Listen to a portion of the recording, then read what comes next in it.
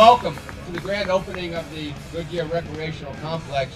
Tonight we're unveiling the first phase of construction, which includes 6 Major League quality practice fields and a 42,000 square foot clubhouse for the exclusive use of the Cleveland Indians during the annual spring training season of January through March.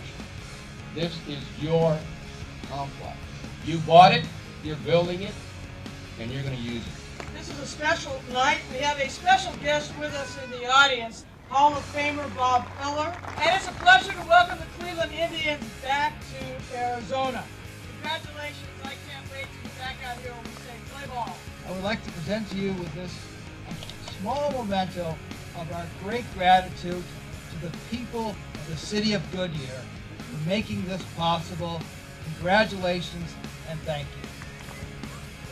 This is being accomplished because a great team of city employees stepped up to the plate and made this happen. Let us thank this team and welcome their leader, our city manager, Mr. John Fishbach. It is so fantastic and such a pleasure to be here working for this city council and this mayor and helping this community achieve its vision and the vision of the city council that is supported by the community.